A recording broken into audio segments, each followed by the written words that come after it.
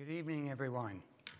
Welcome to our Wednesday evening virtual service here at the North Hollywood Church of Religious Science. We're so glad that you were able to join us either on Facebook Live or Zoom. And we're actually here at the pre-service meditation. So we're going to meditate for about 10 minutes and then service will begin. So I invite you right now to get still in your bodies, to close your eyes, and let's just take a nice deep breath together. And as we release that breath, let us release any thoughts of what's come up to this moment, the activities of the day. Again, taking in a nice deep breath. And as we release it, let's release any thoughts or concerns about what is yet to come. Just bringing our awareness to this present moment. Using the breath as an anchor, as a focal point. Just focusing on the in-breath and the out-breath. You may silently say to yourself, I'm breathing in, I'm breathing out. You might notice the sensations in the body, the in-breath, how the belly, the chest expand. And as we release that breath, just feeling the contraction.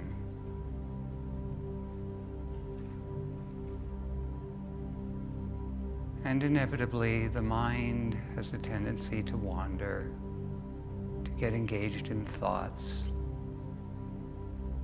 And when that happens, when you notice, this is the opportunity to cultivate that witness consciousness, that ability to notice what's going on in your mind, in your thoughts. Maybe notice if there are feelings, emotions associated with those thoughts. And just be with them for a moment, just notice. Try not to judge. And then after being and observing those thoughts for a few moments, just bring your awareness back to the breath. I'm breathing in. I'm breathing out.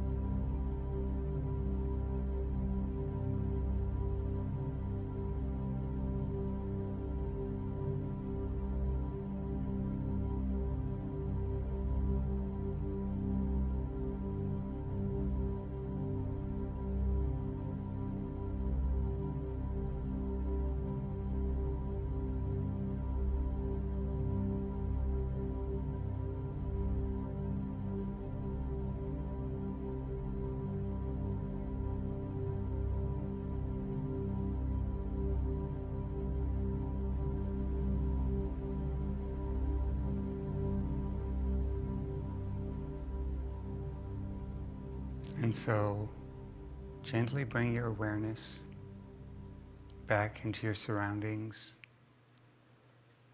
back into your body temple. Maybe shrug your shoulders, wiggle your fingers and toes. Take a nice deep breath and bring your attention back into this service. So, thank you to all of you who have joined us during the meditation. Welcome. We're so glad you're with us here for our Wednesday evening service. Let's begin, as we always do, with our opening chant, God is in this place, led by Jami, Lula.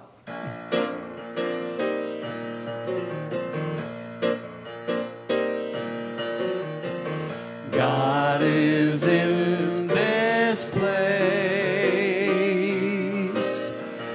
God is in this place. God is in this holy place. God is in this place. Love is in this place. Love is in this place. Love is in this holy place. Love is in this place. Joy is in this place. Joy is in this place. Joy is in this holy place. Joy is in this place. God is in this place.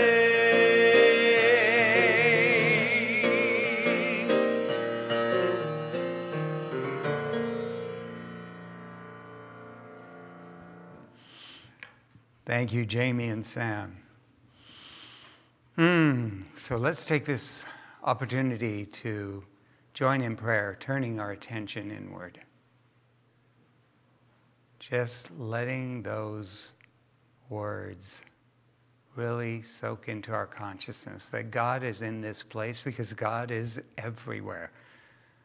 God is the very life vibration out of which all creation comes into being, and that expresses itself throughout the universe, that everything and everyone is filled with the nature of the divine, including each of us gathered for our service this evening. And indeed, God is ever present, flowing throughout our time together. That it is God's love that we feel as we sense that feeling of community and connection with one another. It is God's love that moves through all of the volunteers who are of service. It is God unfolding through Sam and Jami and uplifting us with their artistry, their creativity. And I know that I stand here as a vessel through which the divine word is spoken, that the message that comes through today is a message that we have all come to hear, myself included, to have that greater knowingness, a greater experience, a greater realization of God's nature in us, and to carry that realization into our lives, to experience that God nature more fully. And so I give thanks right in this moment for all the blessings that I know we receive during this service, and in gratitude, I release this word knowing it is already so in the mind of God. Our time is blessed, and so it is. Amen.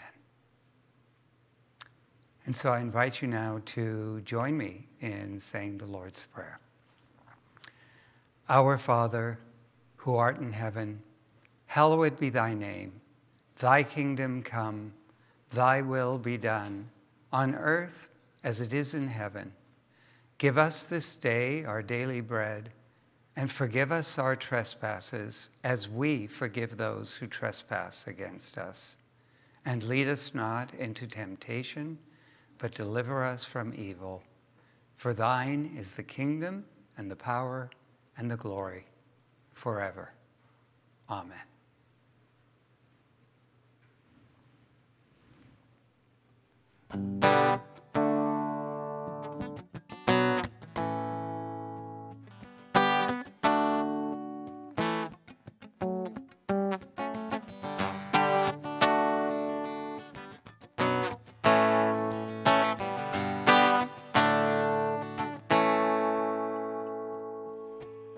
Walk a mile or a minute in another man's shoes. He's got a path to take to find his truth. And the way you spin it, he's a lot like you, finding his faith on roads that you'd never choose. Keep on walking.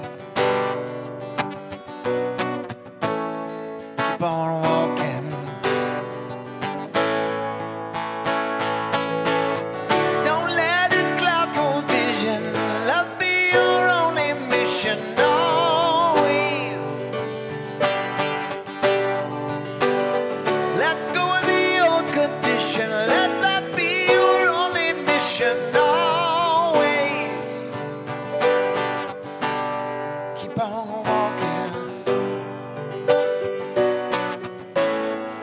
on walking. Tell a tale, you're in it, hear a brother man's blues. He's got a destination now and no excuse. Why do you condemn it when it's not your own? You can't unsee it once the light has shone. Keep on walking.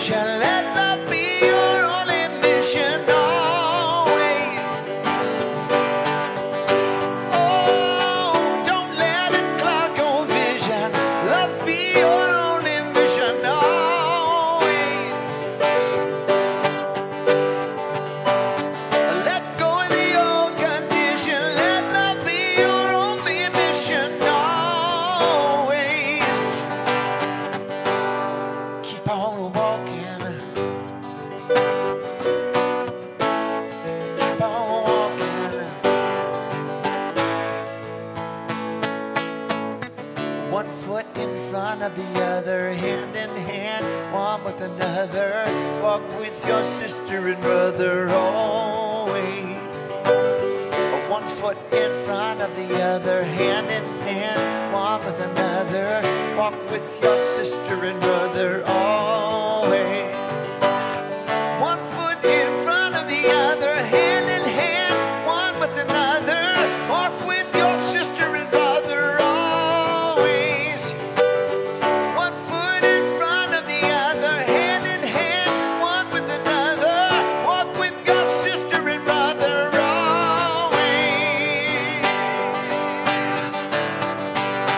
Don't let it cloud your vision. Love be your only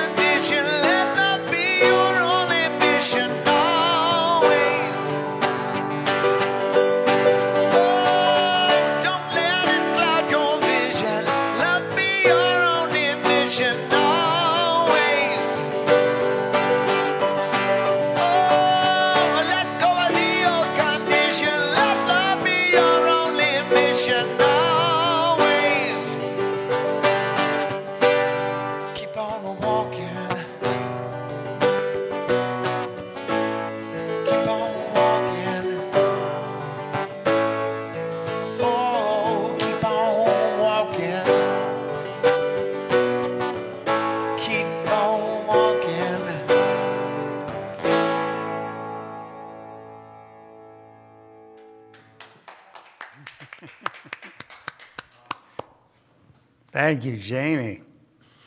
I almost kept on walking. Oh, no. So, tonight I'm looking at this idea of pedestals be gone. So that great mystic, Dolly Parton,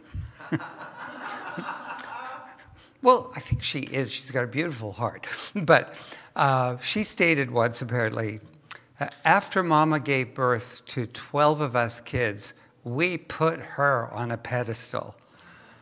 It was mostly to keep Daddy away from her.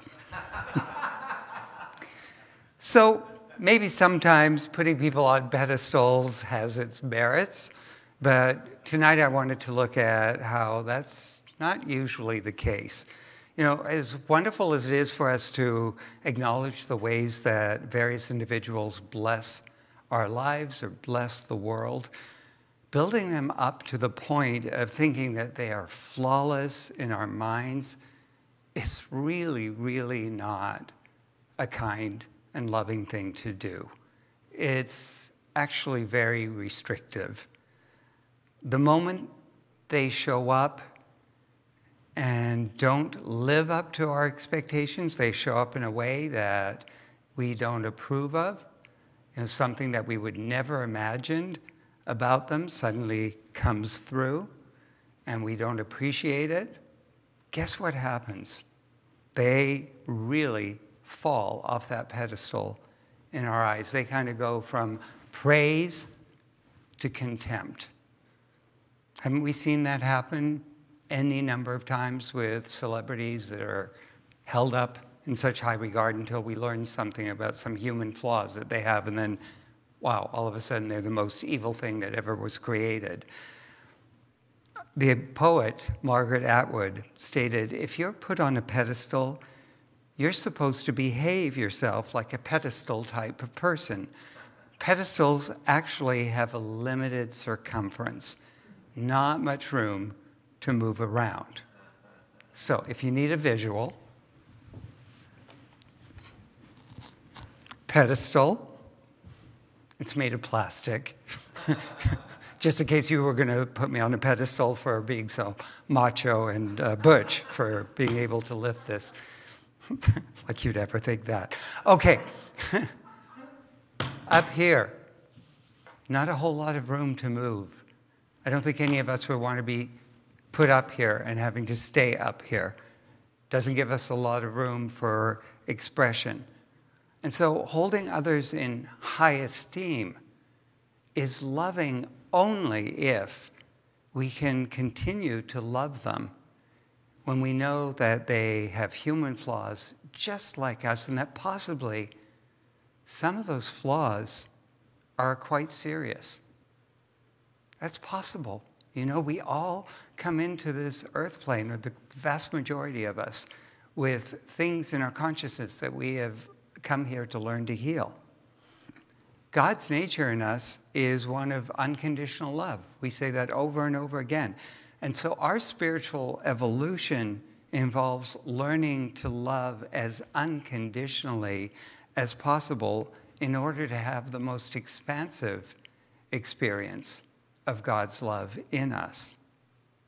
You know, how often have we seen some dark, dark area of a celebrity exposed, where, as I was talking about before, they went from being admired to being totally condemned? Those are examples of the mindset that says, oh, you're lovable based on these incredible human talents and gifts that you have, but your flaws and foibles make you unlovable.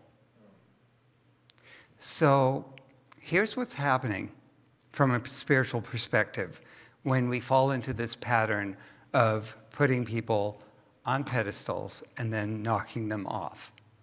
You know, in Science of Mind, we keep reiterating over and over again the core, very core tenet of our philosophy is that God is present in everything and everyone.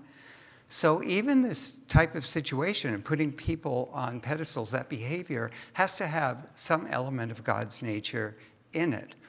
And the way I would explain that is that the impulse to value, to appreciate, to admire others' gifts. At the very core, that's God's impulse of love to give of itself and take in of itself. When we're admiring people, when we're appreciating people, it's God in us showing love and appreciation for another version of itself and feeling good about sharing that love. But when it comes to a place when that love turns to contempt, when the person that we're admiring so much doesn't live up to our expectations, that's really coming from an unhealed place in us. That's coming from something in us that needs to be dealt with.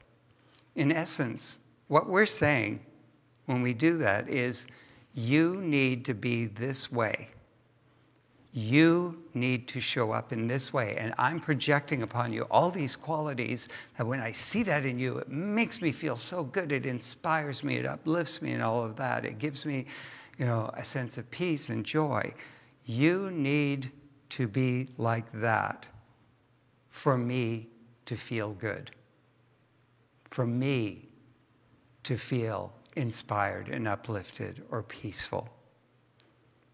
Now, I want to make it clear that it's not that we shouldn't object or take action toward preventing others from doing harm to others.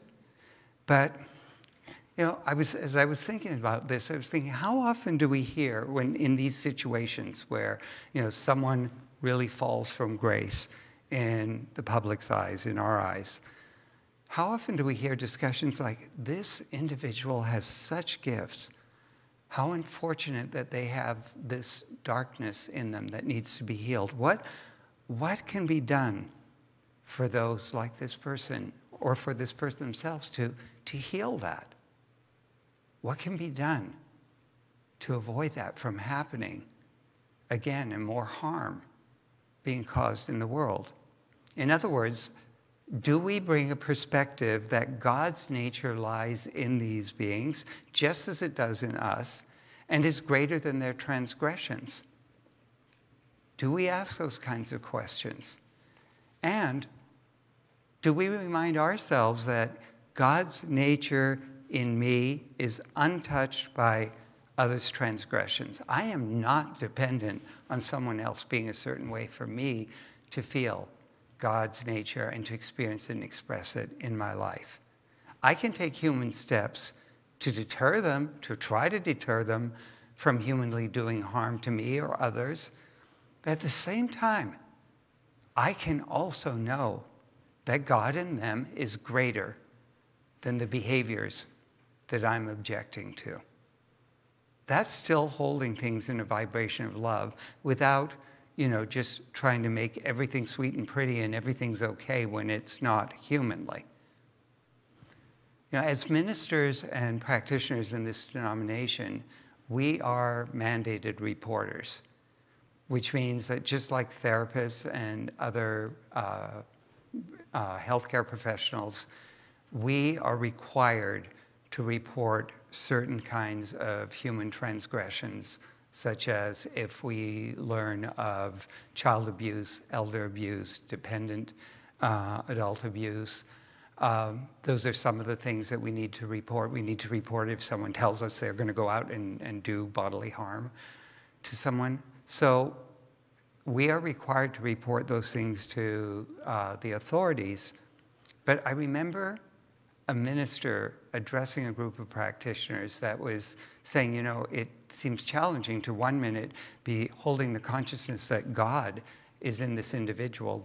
God is bigger than their behavior, and at the same time be calling the authorities. And the minister reminded the group that doesn't mean that you stop praying for that person. That doesn't mean that you might not be there to support them through the process and to do whatever you can to facilitate their healing.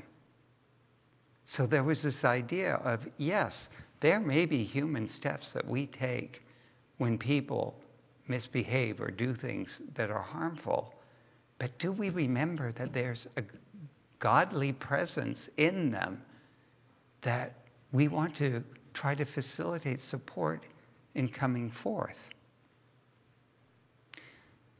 I would offer the idea that even when the pattern of admiring and then condemning others isn't as dramatic as worshiping and then chastising someone, how often do we project our false beliefs of needing others to be a certain way, projecting upon them, okay, this person is this for me, they're my strength, they're my this, they're my hero, blah, blah, blah. How often do we project that and tell ourselves that we need them to be that for us to hold them in the light and for us to feel good? Don't we sometimes project that onto our spouses, our partners, parents, children, friends, bosses, co-workers, etc., etc., etc.? In truth, the person you put on a pedestal also suffers because they're carrying your expectations on their back. And the other part of this is that every time we do that, subliminally, we're reinforcing the message in our own consciousness that we are judged based upon our human strengths and weaknesses. So not only are we denying our own divine nature by demanding others to be a certain way for us to feel good, we also inwardly get caught in the trap of trying to live up to others' confining expectations of us because we buy into this belief that, oh, okay, I'm valued for this. I can't ever show anyone this other side of me. This can lead to us hiding or trying to deny and suppress our own human flaws versus bringing them into the light for healing. So I really think it would behoove us all to take note of individuals whom we admire and from whom we have maybe some really great expectations. And when we identify those people in our consciousness, adopt the attitude of, I admire the way that God's wisdom, creativity, beauty, love, whatever those qualities are expressed through you.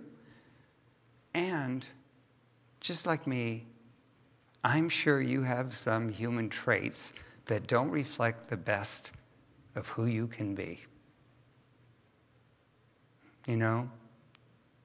I believe that you too probably have things you need to heal. May you discover the truth of God's nature in you that's greater than those flaws. Imagine if we all approached others with that mindset. It's almost to be another version of the Hindu greeting that I think is so beautiful, the Namaste, which says, the divine in me honors the divine presence in you. And in that, we're also saying that that presence is greater than any of your human foibles and frailties.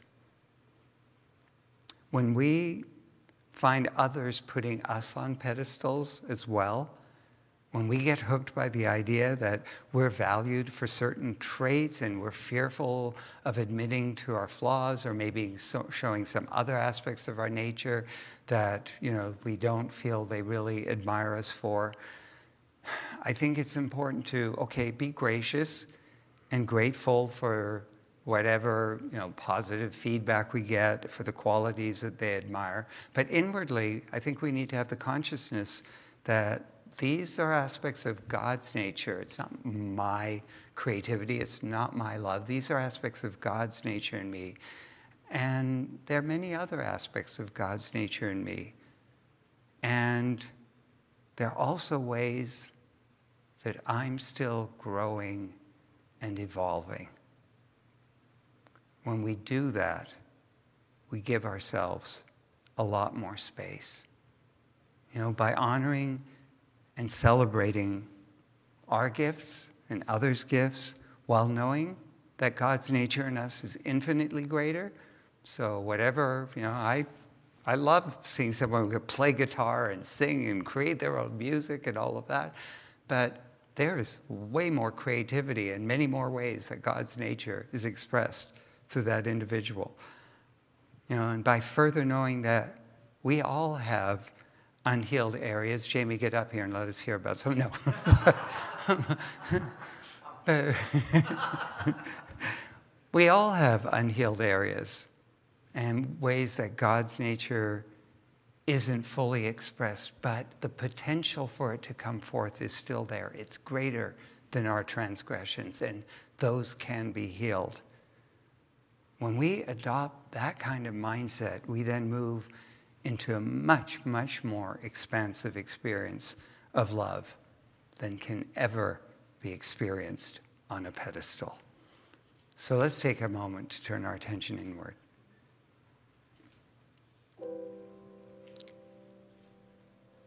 And I invite you to call to mind anyone whom you hold in high regard and that you might feel betrayed or hurt by if they turned out to not show up in ways that you expect.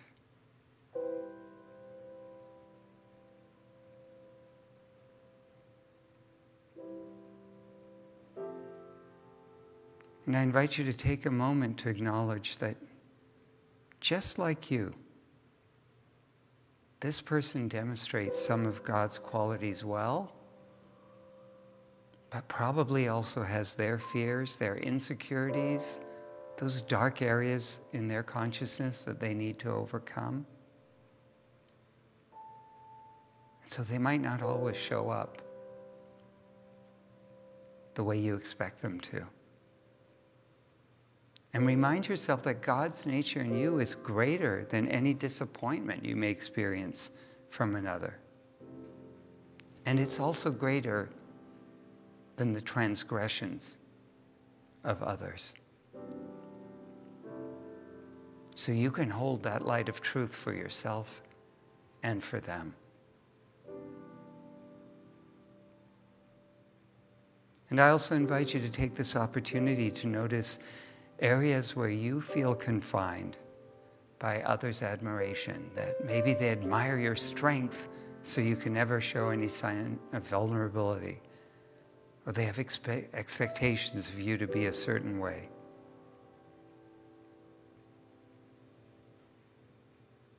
And feel grateful for whatever qualities of God that operate through you that they appreciate. But remember that God's nature in you is greater than any human traits they appreciate. And like others, you have your flaws that you're learning to overcome humanly. So just feel the freedom of being able to be honest and authentic with yourself and giving yourself greater room for self-expression.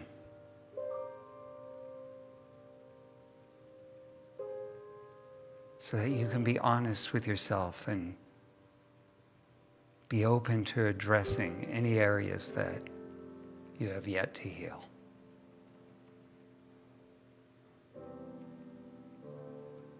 And in so doing, we put aside those pedestals and open to greater love.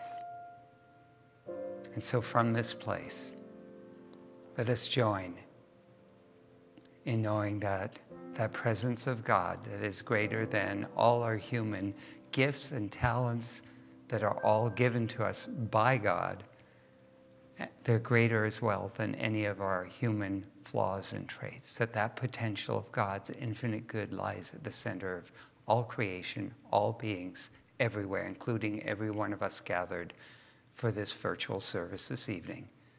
So let us know that where there are those struggling with any sense of change being uncomfortable, that God's nature is right there to be revealed, that things on the human plane are always changing. Nothing is permanent, including our human lives, but the life of God in us is permanent, never changes, and is always ready to come forth and be experienced and expressed in a new way. That presence is also a vibration of perfect health and wholeness. So where there is any situation of dis-ease or discord, let us know the truth that that vibration of well-being is right there to be revealed. We know that this essence of spirit is infinitely creative. It is always giving of itself unto itself through us. And so for those who are feeling creatively challenged or unable to be in their right place to give what they have to give, we know that God is there ready to give through each and every one of us, so that we're all guided to the perfect right places to give of Spirit's nature in our unique ways and be valued and appreciated and a blessing to the world.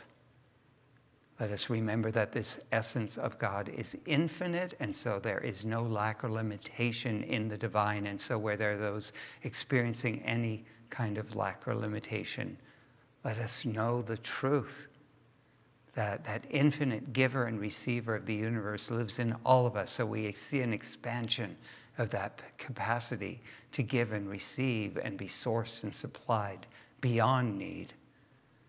And let us absolutely remember that the essence of this one is pure love, so that we can all open to it and experience a greater sense of love for the divine creations of God that we each are, for one another, for life itself. And knowing that the impulse of love is always for greater good, let us honor that impulse by setting our intentions for greater good in silence.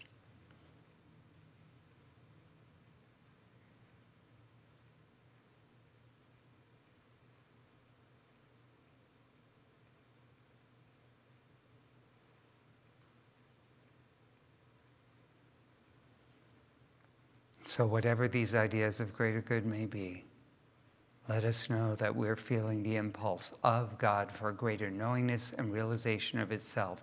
God is right there in every one of these situations, and as we know this truth, good is revealed. And together we declare, I accept these truths for myself and all beings everywhere. And so we bless our church, we bless all churches everywhere, synagogues, temples, mosques, ashrams, all paths to God, knowing that all paths lead us to the same God, the same truth. And it's with a heart just filled with gratitude that I release this word, knowing it's already so in the mind of God, and so it is. And together we say, Amen.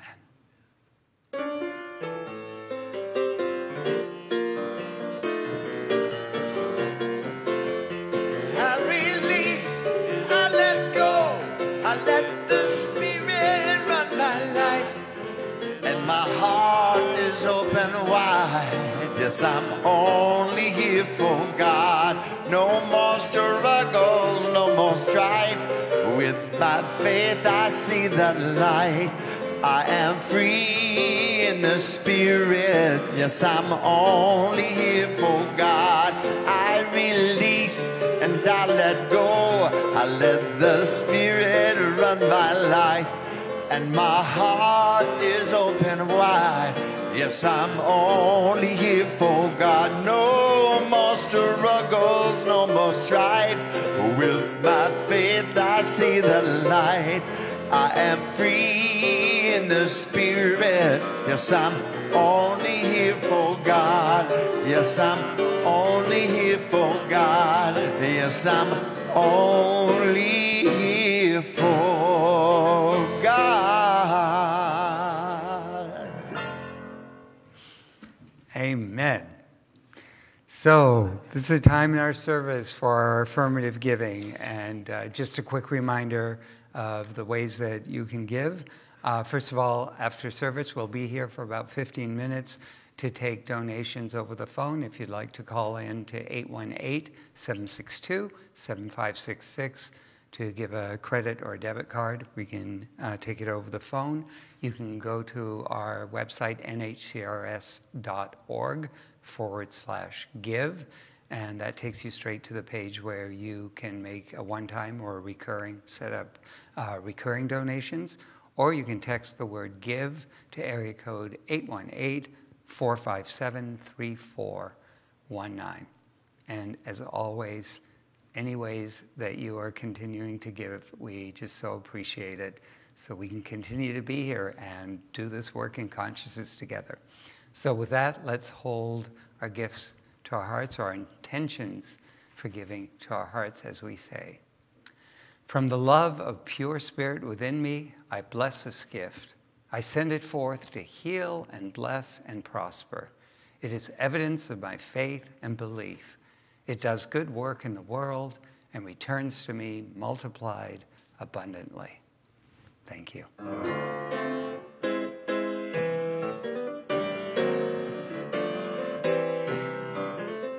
Blessed always, blessed always, for the arms of God surround us. Let our joy be so triumphant that we rest in God and say amen. Blessed always, blessed always, for the arms of God surround us. Let our joy be so triumphant that we rest in God and say amen. Let our joy be so triumphant that we rest in God and say amen. Rest in God and say amen.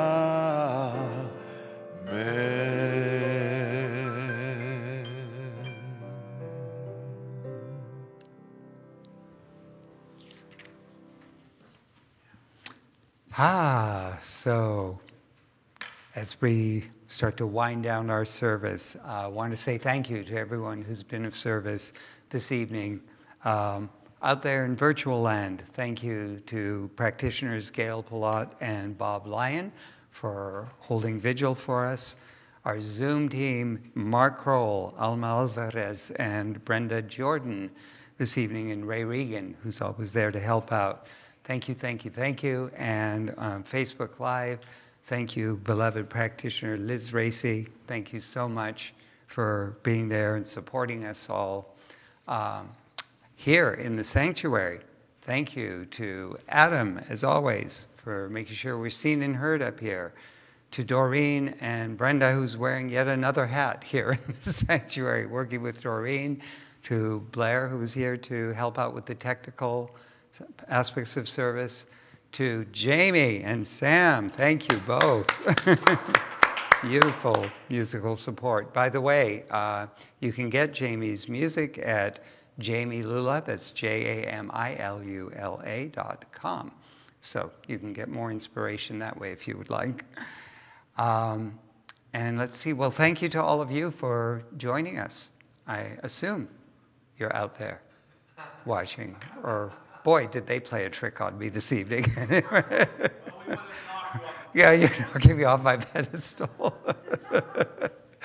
So just a reminder again about donations. So you can call into the church for 15 minutes after service, nhcrs.org/give to make a donation online, or text the word give to 818-457-3419, as well as, of course, being able to mail in donations. Prayer with a Practitioner is available after the service on Zoom. So if you're on Facebook Live, just go to our website, nhcrs.org, get the Zoom link and join us there, and we can connect you one-on-one with a practitioner for prayer in a private breakout room. You can email your prayer requests to prayer@nhcrs.org or call the church office. And option 4 is Ministry of Prayer, where you can leave a message of what you're asking us to hold in consciousness for you.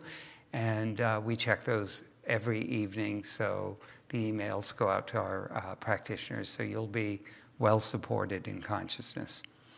So next Wednesday evening, again, on Facebook Live and Zoom, and my topic will be your true power. Let's see. Okay, so save the date for a really, really exciting movie night, Friday, June 18th at 7 p.m. So we'll be screening the movie Sound of Metal for limited, for limited in-person attendance and remote viewing as well. So the event will be hosted by Paul Raci, who was nominated for an Oscar for Best Supporting Actor in the film, and and his wife Liz, who is glowing right now. She's hearing these faces, and so she will be leading a discussion with Paul afterwards. So that'll be really a special event. We're so grateful, Liz, to you and Paul for doing this for us. Tickets are $10, and we will be available for purchase on our website beginning tomorrow. And we look forward to seeing you either in person or on Zoom. So in-person attendance. We've started doing this limited in-person attendance on Sundays here in the sanctuary at 9:45. So we're still having the one service at 9:45. We will continue to broadcast on Zoom and Facebook Live. So for those who are still wanting to join that way, that's not going away. Now, up until now, we've been taking reservations, but it seems like people are starting to come back slowly and gradually. So we're not requiring reservations for this Sunday. Just be aware that we're following all the protocols. If you do decide to come, we will be asking everyone to wear a mask in the sanctuary. We've got the chairs socially distanced. So we are still taking those precautions. And as far as this Wednesday evening service, we will start opening it up in June. Our target date right now is June 9th. So I probably should bring up again, too, for those who weren't tuned in on Sunday, Dr. Mark announced the fact that I have decided to join my husband, Joe, in retirement mode come the end of June, June 30th. But let me emphasize, because I think some people didn't hear this, I'm not leaving the church. I will be stepping down from my normal duties, but I will still stay active in certain ways. We just would like to have more freedom to spend time together, and when we're ready, just pick up and go to France for maybe 2 to 3 months instead of 2 to 3 weeks. But that won't be immediately. You'll still be seeing me around. Please know that. Okay, what else I need to let you know about? Zoom virtual patio before and after our Sunday and Wednesday services, so you can tune in 20 minutes before or stay on afterwards to visit with your fellow congregants. Men's group meets every Sunday from 11 to 11:30 on Zoom. We continue to do our Zoom virtual meditation every Monday through Saturday from 8 to 8:15 in the morning.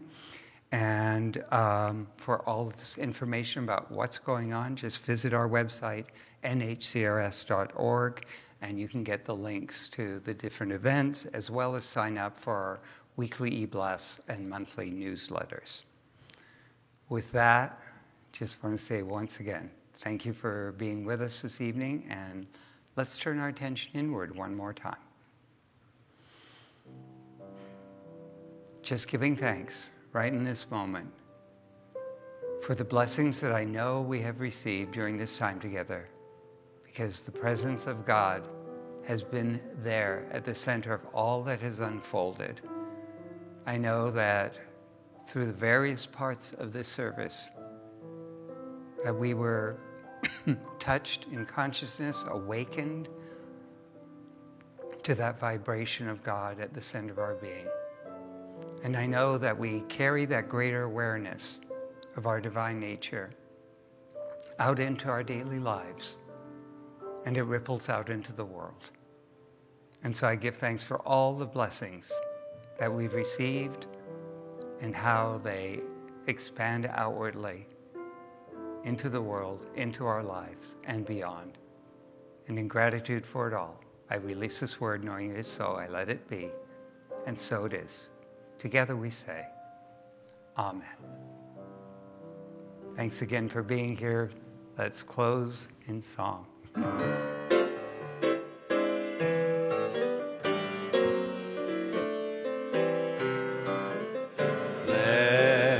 Blessed always, blessed always, for the arms of God surround us.